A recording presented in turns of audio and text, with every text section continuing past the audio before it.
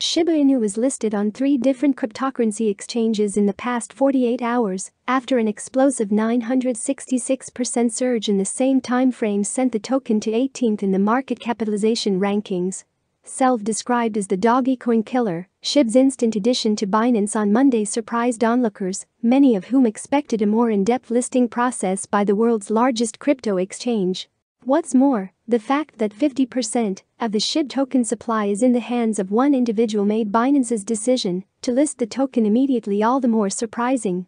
The Shiba team purposely sent 50% of the 1 quadrillion token supply to Ethereum co-creator Vitalik Buterin as a means to put the tokens out of circulation. The other 50% was apparently sent to the Uniswap app to provide liquidity.